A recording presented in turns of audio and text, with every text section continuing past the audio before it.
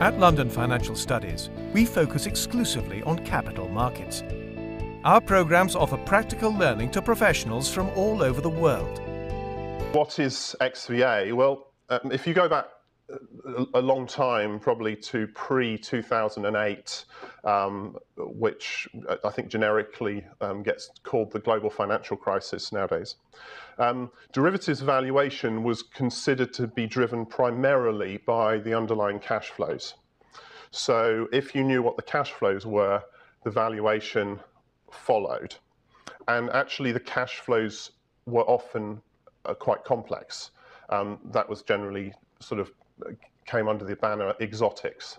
And exotic derivative valuation was complex, and vanilla derivative valuation was perceived as being relatively simplistic. So if you go and look at an old book and look at how to value a swap, it will tell you, no problem, just project the cash flows and then discount out LIBOR or something, and won't mention a whole load of things that have happened since then.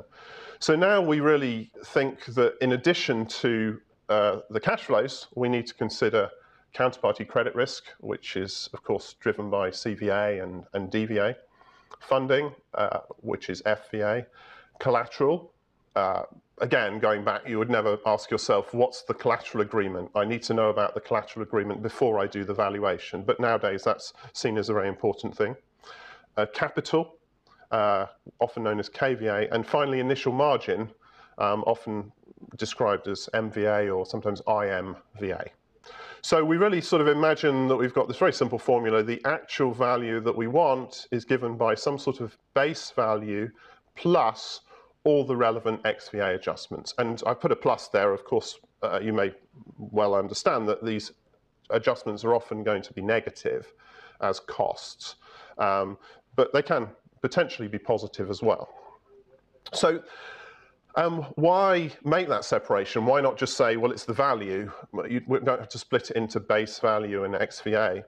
And there may be a number of reasons for doing that. One is that the base value might be what you used to do all those years ago before you realized all these things should be there. Although that might not be right, because what you used to do might have been LIBOR discounting. Probably more relevant is the fact that xVAs tend to be complex portfolio level calculations, and the base value is probably a relatively simplistic transaction level calculation. The base value may just be a discounting problem, and the xVAs may be far more complex than a discounting problem.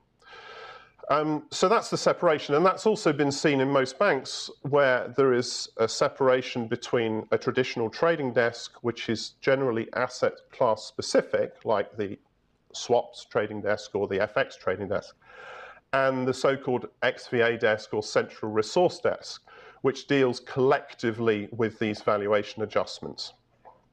Now, the xVA desk deals with a lot of the complexity now in derivatives pricing and valuation because of the fact that those exotics I mentioned just now are much less common than they used to be. So therefore, the products themselves are not complex, but the underlying methodology itself is much more complicated. And a lot of the complexity lies within the xVAs.